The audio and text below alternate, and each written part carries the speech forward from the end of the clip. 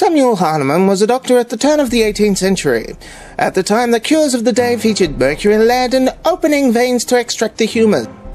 The barbarity of these cures and the fact that none of them actually worked gave him an idea. Why not come up with something new that not only would have no toxicity, no loss of blood, and no effect on the body at all? But how does this work? You see, all symptoms of illnesses, from swelling to pain to missing limbs, are the body's own reaction to illnesses and injuries.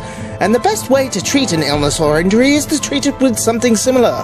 But treating it with something similar would cause the symptoms to be even worse. So you treat it with so little of the substance that caused similar symptoms as to have no effect at all. This would mean that the solution is at maximum strength.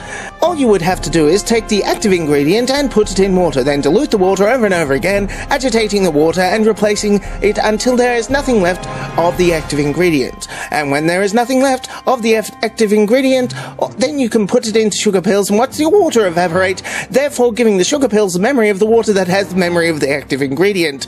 This water has so little toxin that you can literally drown in it with no ill effects, apart from the drowning.